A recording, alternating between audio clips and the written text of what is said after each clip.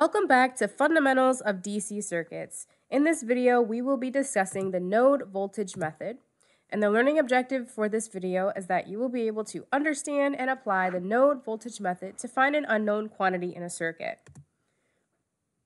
In the previous videos, we discussed the branch current and loop current methods, and those methods can be used to find a branch current in a circuit like the one shown below. The node voltage method is just a third option you have to analyze a circuit like this. So you can use branch current or loop current to accomplish the same thing that the node voltage method does. On the screen, you'll see a summary of the steps you have to take to use the node voltage method. When you're done, you will have equations that will allow you to solve for unknown quantities within this circuit, such as the current through a resistor or the voltage at a specific point. So to use the node voltage method, first you have to determine the number of nodes. As you can see with the diagram on the right, the nodes are labeled. You're going to select one node as a reference. The reference node is always going to be where ground would be located. In this particular example on the screen, that's where node B is. That's where your ground terminal would be connected, because that's where all of your current returns to the path it originated from. So ground is always going to be that reference node when we apply the node voltage method. Third, you're going to assign a current at each node where the voltage is unknown, except at the reference node. So for this example on the right, we basically have node A, where we do not know the voltage at this point. We have a current that is assigned for node A, showing the current going in here, a current going in here, and a current coming out of there. When you assign the current, the direction is arbitrarily picked, so you can take your best guess as to which way you think the current flows. If it turns out that your answer is negative, it just means that your assumption was incorrect and that current is actually going to flow in the opposite direction than what you picked. After you assign the currents at each node, you're going to apply KCL at each node to get an equation to relate those currents together. And then here's where node voltage is different from branch current and loop current method. We're going to express each current in terms of a voltage. In the other two methods, we had voltages that we expressed in terms of current. We took a voltage and wrote it out as I times R. The node voltage method is reverse. We're going to take a current and write it out in terms of a voltage, which would be V over R. And then we'll have a system of equations that we can then solve. So let's look at some examples. We're going to begin by using the node voltage method to find the voltage VA and the currents I1, I2, and I3 below.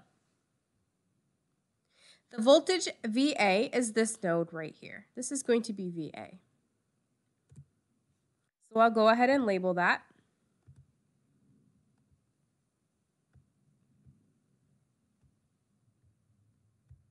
And this current right here, that's I1 because it goes through resistor 1.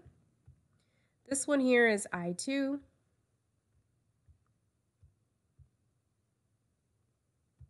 And this one here will be I3.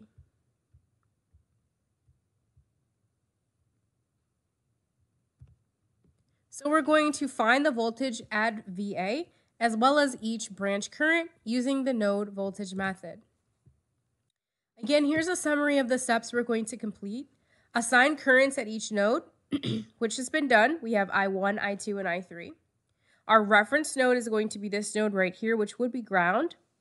We're going to apply KCL to each node and express each current in terms of a voltage to solve it. So first, we're going to take a look at the currents, I1, I2, and I3.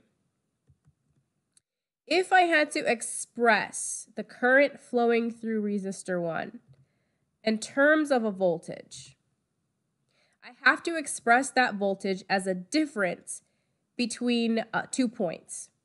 The current through R1 can be described by writing the voltage over R1 divided by R1. Now remember that every resistor has a voltage drop across it. A voltage drop is just a difference in voltage between 2 points. So the voltage for R1 can be described as the difference between the voltage here and the voltage here. If I take VS1 and subtract whatever the voltage happens to be at this point in the circuit, that's the voltage drop that we see across R1. So when I write an equation for I1 in terms of a voltage divided by a resistance, the voltage has to be the voltage across R1. That voltage drop is going to be the difference in voltage between VS1 and VA. One way to think about this is that the voltage drop is going to be the difference in voltage from where the current started and where the current met a node. So if you look at our equation right here for I1, I'm writing that current in terms of V over R, where V is the voltage drop across R1. That voltage drop can be described as the difference in voltage between where the current started and where it met a node. So that difference in voltage is VS1 minus VA, and on the bottom of our equation we have R1. This is what we mean when we say to express each current in terms of voltages.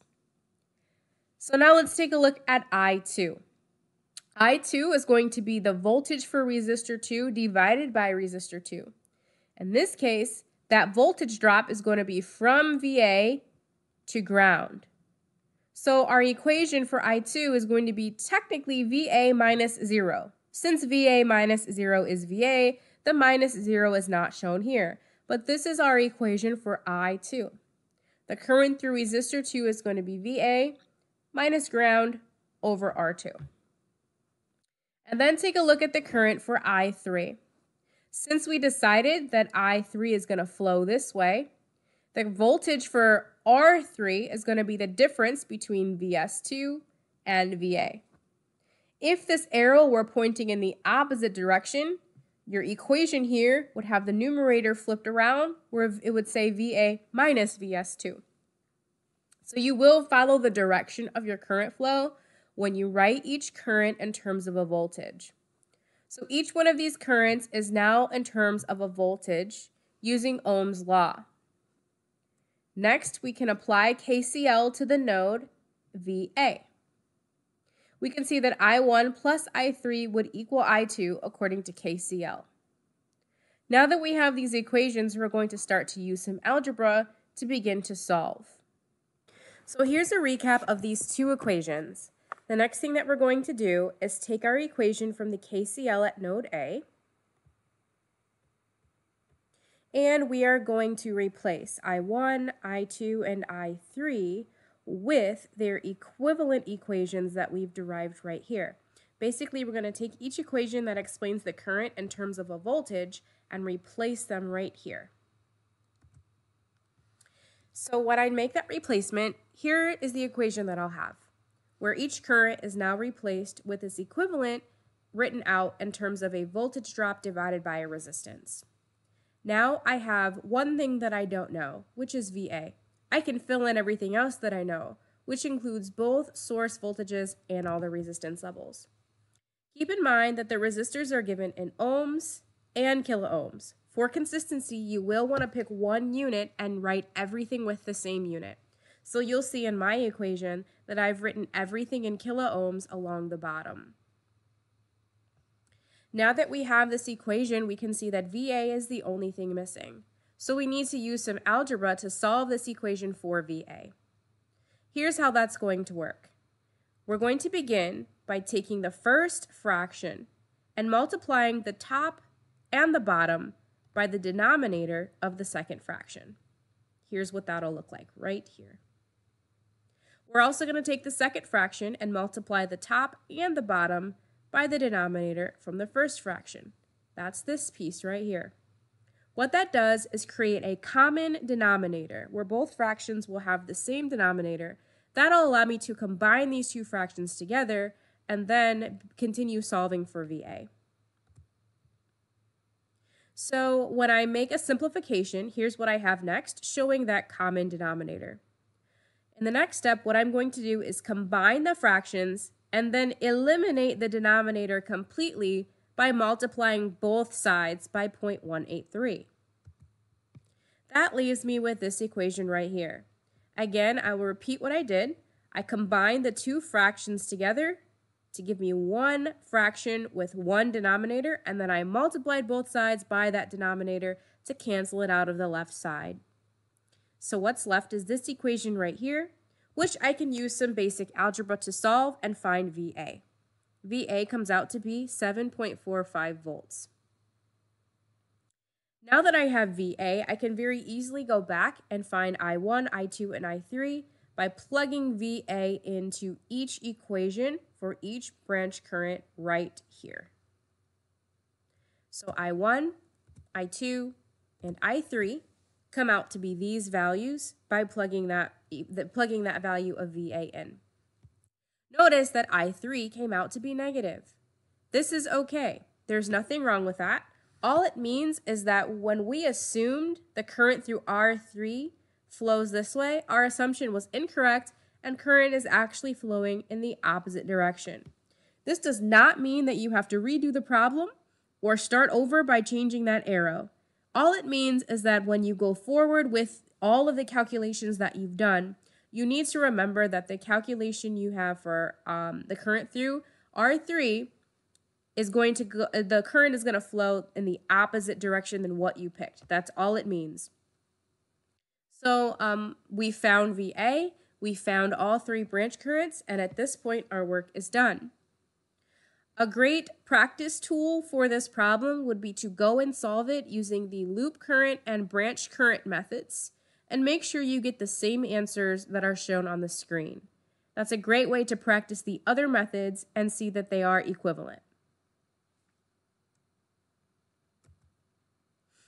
Moving on to the next problem, we are now going to analyze a Wheatstone bridge. We're going to find the voltages at node B and node C. Keep in mind that node D is the reference node and node A has the same voltage as the source. So we already know the voltage for node A. We're just going to solve this to find the voltage for node B and node C. Now you have seen the same bridge circuit before. We've solved this using a Thevenin equivalent, and we've also solved this using a delta to Y conversion. So the node voltage method is now a third tool you will have in your tool belt to solve a bridge circuit like the one shown. All three of those methods are equivalent. They'll all lead you to the same answer. When choosing a certain method, it'll be up to you to decide what you're going to use based on the needs of the problem. So we're going to go forward and solve this bridge circuit using the node voltage method. To begin, we're going to look at node B. If I look at the current flow for node B, I can assume that current will flow out of the voltage source, come to node A and split. Some will go this way. I don't know which direction the current will flow through RL, so I'm going to make an assumption. I'm just going to assume it flows this way. Remember, at the end, my answer for this current will tell me whether my assumption was right. So whenever you don't know, just pick a direction blindly. You don't have to worry about choosing wrong. So I'm going to assume that IL flows to the left, and I'm going to assume that the current through R2 flows down. So if I were to do a KCL at node B based on these assumptions, here's what it would look like. Remember, I1 means the current through R1, IL means the current through RL, etc. Now that I have my KCL equation, I'm going to replace each current by writing it in terms of a voltage drop divided by resistance. I1 would be the voltage drop from point A to point B divided by R1. IL will be the voltage drop from point C to point B divided by RL. And I2 would be the voltage drop from point B to D, which is ground. So that's basically voltage at point B minus nothing divided by R2. Now that I have this equation, I'm going to plug in everything that I currently know. I know that VA is 12. I know all the resistor values, so I'm going to fill that in, remembering to use consistent units. So everything is written in kiloohms. From this point forward, I'm going to need to use some algebra to simplify this equation. Notice that I have two things I don't know, VB and VC. So I'm going to simplify this equation and then move forward to figure out a second equation to give me a relationship between these two variables. I can't solve this problem until I have two equations to relate the two things that I don't know. So right now we're going to simplify this, and this will become our first equation. To simplify this, we're going to multiply each term in the equation by a combination of the product of the denominators. This will cause all the denominators to cancel out, and I'll show you what that means. Here's our equation. We're going to multiply each term by R1 times R2 times RL, and here's what that'll look like. I'm going to take all three denominators and multiply them together right here, and then I'm going to take that combination and multiply it by each term in the equation. All three terms, here, here, and here, they're all getting multiplied essentially by the same value. What that's going to do is cause your denominators to cancel. Look at the first fraction. This will cancel that. This will cancel that. This will cancel that. And then I can simplify, and I no longer have to worry about dealing with fractions. When I simplify, here's what I get.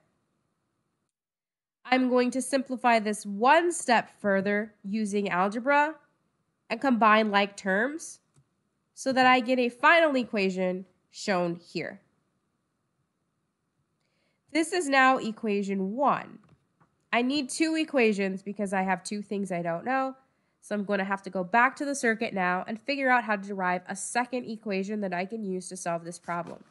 But we do have equation 1 right now. So go back to the circuit, and now we're going to look at node C. Because we have two nodes we're analyzing, we just analyzed node B. We're now going to analyze node C. I'm going to make some assumptions about the direction of current flow. I'm going to assume R3 has a current that flows this way. We've already made the assumption that IL flows that way. Stick with that assumption. You've already made it. Don't change it now. And then we're going to assume the current through R4 flows that way, which means my KCL equation would look like this. I3 equals IL plus I4. Next, replace each current and write it out in terms of a voltage drop divided by a resistance. I3 would be VA minus VC divided by R3. Remember, for each voltage drop, look where the current begins and look at where it hits a node. That's going to be your difference in voltage. And then you're simply going to divide that by a resistance to get that current value. IL will be VC minus VB divided by RL. And I4 will be VC minus ground or nothing divided by R4. Now that I have this equation, I'm going to plug in what I know. I know VA and I know all the resistor values. Remember to use consistent units. So everything is written in kiloohms. And I'm going to do the same thing that I did for node B. I'm going to multiply each term by a product of all three denominators. So here's what that will look like. Each term in the equation is going to be multiplied by a product of all three denominators. We do this to cancel out the fractions. This will cancel. And this will cancel. Once you simplify that, here's what's left. And then you're going to use some algebra to distribute, combine like terms, etc., and simplify it further. Once you do that, here's what you'll end up with. And now I have equation 2. I have two things I don't know and two equations, and now I can go about solving for VB and VC. So here are my two equations. You can use algebra to solve this like we've shown in previous problems, but I'm going to show you another way, which is the determinant method. This method is based on the fact that these equations form a matrix, a 2 by 2 matrix. We have two things we don't know and two equations that relate them together, so we can use a matrix to solve this. The first thing you're going to do is label each coefficient in your equation, and they must be labeled exactly as you see on the screen. And we are going to use these labels to refer to the coefficient or that big, large number in front of your variable. So you're going to label each coefficient as shown on the screen. And the next thing you're going to do to use this method is to calculate what we call the characteristic determinant, which is equal to A times D minus B times C. Keep in mind that if there is a negative sign in front of a particular coefficient, you need to include that in your calculation when you type this into your calculator. So be sure that you're doing these calculations along with me and getting the same numbers in your calculator that you see on the screen. So once you find the characteristic determinant, which again is A times D minus B times C, it's a very, very large number. That's okay. You should get this number you see on the screen. The next step you're going to do is to calculate VB, and this is the formula you can use to calculate VB. Remember, you have to label your equations with the coefficients the same way that I've labeled mine. And this equation right here basically tells you how to find whatever is the first variable in your equations. So this might say VA and might say X or Y, no matter what the variable name is. This equation here tells you how to find the first variable in your set of equations. And remember, when you write these out, your variables should line up, VB and VB, VC and VC. So to calculate VB, we're going to do D times E minus B times F. Notice that it makes a cross or a box here. That goes on the top of your fraction, and the characteristic determinant goes on the bottom. You're going to divide those two, and that's going to give you your value for VB. The formula for VC, notice now we're solving for the second variable. It's also going to form an X, A times F minus C times E. You're going to make that calculation and then divide by the characteristic determinant again to get your value for VC. And that is how you use the determinant method to solve a system of equations. So once again, you could solve this using algebra if you want to, or you can use this method. They both are equivalent and both will lead you to the final answers for VB and VC. And that's the end of this problem. Moving on to the next problem, we're going to use the node voltage method to determine the voltage at point A, as well as the branch currents I1 and I2. Remember, for extra practice, you can go back and solve this problem using the branch current and the loop current methods and compare your results. You should get the same answer all 3 times. So to begin, we have one node we're going to analyze, which is right here. If I look at the current going into this node, I can assume I have a current going here. I can assume I have a current going here. And I know this current going here. So KCL at this node would have to be I1 minus I2 equals 100 milliamps. I'm now going to write I1 and I2 in terms of a voltage drop divided by resistance. I1 will become 12 minus VA divided by 47 ohms. I2 will be the voltage at point A minus nothing divided by 100 ohms. Notice I have one equation and one thing I don't know, so from here on out, I can just use algebra to solve for VA. Here's what that algebra would look like. We're going to use the same technique as before, where we multiply this fraction, top and bottom, by 100, multiply this fraction, top and bottom, by 47, in order to cancel out the denominators. That'll first give you a common denominator, and then you can multiply both sides by that common denominator to cancel it out. Afterwards, you're going to distribute, combine like terms, and solve for VA. So I have VA, that was the first part of the problem. The other part is that you're solving for the branch currents I1 and I2. Keep in mind, to solve for I1, we simply can use this piece of our equation right here. To solve for I2, we can use this piece of our equation because this represents I1 and this represents I2. So you're going to take VA and plug it in to this piece of the equation to find I1, plug it in here to find I2. There's I1, and there's I2.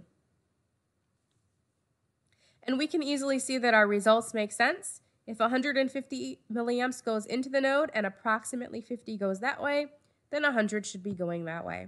So our results do make sense.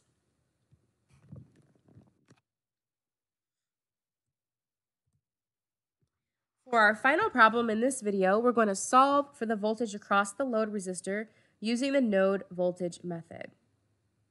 Take a look at what we have on the screen. We've got 5 resistors. One of them is the load.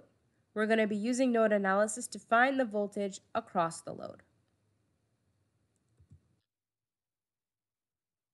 To begin, we're going to start with node B. We don't need to start with node A because node A is connected to the 12-volt source, so we know the voltage at node A. When you're doing the node voltage method, begin by looking at a node for which you don't know the voltage. So we don't need to worry about node A. We already know what that voltage is. Keep in mind node D is the reference, so we also know that that is your ground. So we just need to look at node B and node C. I'm going to make an assumption that current goes this way and splits, so that some current goes this way and some current goes that way. And some current goes that way. So if I go with those assumptions, that would mean that a KCL at node B would give me that the current through R2 is equal to the current through R3 plus the current through R4. Rewrite each one of those currents as a difference in voltage divided by resistance, and here's what you'll get. I2 is VA minus VB over R2. I3 is VB minus VC over R3. I4 is VB minus nothing over R4. Fill in what you know. We know VA and we know all the resistor values. Next, we're going to do the same process that was shown in the problem with the Wheatstone bridge, where we multiply the entire equation, each term in that equation, by a product of all 3 denominators. So we're going to repeat that process again here. Here's our equation. Here's what we're going to do. Here's what it'll look like.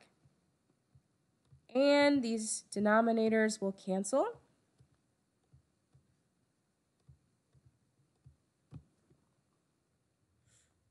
And you're going to simplify this. This is now your equation with all those denominators canceled out. You're going to use algebra to distribute and combine like terms and get it even simpler. Here's your equation. Even though I'm not showing every single step of the algebra on the screen, you should be able to do that algebra on your own, and that should be reflected in your notes, suggested problems, quiz problems, exam problems, etc. The algebra skills are skills that you will have gotten in the Math for Electronics Engineering course or college algebra. If this is a weak spot for you, it's just something that you'll need to practice outside of class so that you can be able to solve these problems. If you're having trouble figuring out how to simplify something on your own, you're always welcome to ask questions in class, post a question on the discussion board, or drop by office hours. So, moving on, that's our equation 1. Remember, we need 2 equations because we have 2 things that we don't know. So we're going to go back to the circuit. We're now going to analyze node C, and we're going to come up with that second equation we need. For node C, we've already made the assumption that this current flows this way. I'm going to assume current flows this way, and I'm going to assume the load current flows out. That means my KCL has to be I1 plus I3 equals the load current. Replace each current so that it is written in terms of a voltage drop divided by resistance, and then fill in what you know. And then we're going to repeat the same process by multiplying by a product of the denominators to cancel the denominators out completely. So here's our equation. Here's what we're doing. Here's what it will look like, where our denominators will cancel out.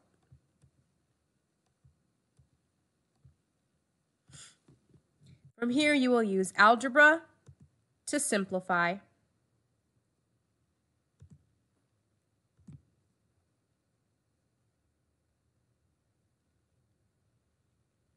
Now we have our second equation. This is equation 2. And now we have two things that we don't know and two equations. We can go about solving for each of them using the determinant method. Oops, sorry, there's my equations. Using the determinant method. So there's our two equations. There's each coefficient labeled. Remember, you have to label it exactly as shown on the screen. You have to line up your variables so that you have them in the same order for both equations. And then you're going to calculate the characteristic determinant, which is a times d minus b times c, and then define each individual variable. Follow the formulas shown on the screen. That gives you VB and VC. Now keep in mind the question was to solve for the voltage across the load resistor. In this case, you found VB and VC. Make sure you can translate that back to what you were originally asked to find. In this case, the voltage across the load resistor is the voltage VC. So we've answered the problem by finding VC. And that will conclude our examples for studying the node voltage method. We will spend time in class practicing some of these methods and look online for the suggested problems so that you can get additional circuits to practice with. Again, it's a great idea to try to use several methods whenever you can. A circuit like this, if you were doing the loop current method, requires 3 loops, which means you need 3 equations and 3 things you don't know. We did not discuss how to solve a matrix with 3 variables, but it is covered in the textbook if you'd like to take a look. Otherwise, you can use algebra to solve. So keep practicing these and bring your questions to class so that we can go over it. And that is the end of this video.